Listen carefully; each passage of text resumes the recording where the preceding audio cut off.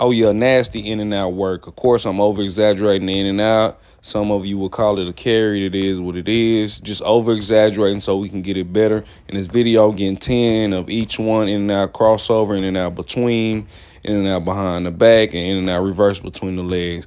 But I did 50 reps. So, get your reps in, get your handle work. If you have a heavy basketball, grab that heavy basketball. Boom, in and out tween.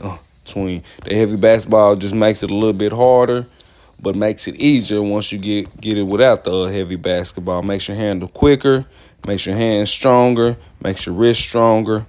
Boom, as we go to this in and out behind the back, boom, turn it. I should have went right behind the back too, but I just did the straight, boom, but turn it. Be smooth with it. Work on that footwork, boom. If you lose it, get the ball back. As you seen, I did it at the beginning of the video. Last one, in and out reverse between. Appreciate all the love y'all been giving me. If you're new, man, welcome. If you haven't subscribed, you watching this video, subscribe, like, share, drop a positive comment. Team Ryan Bennett, respect my grind. Let's get it.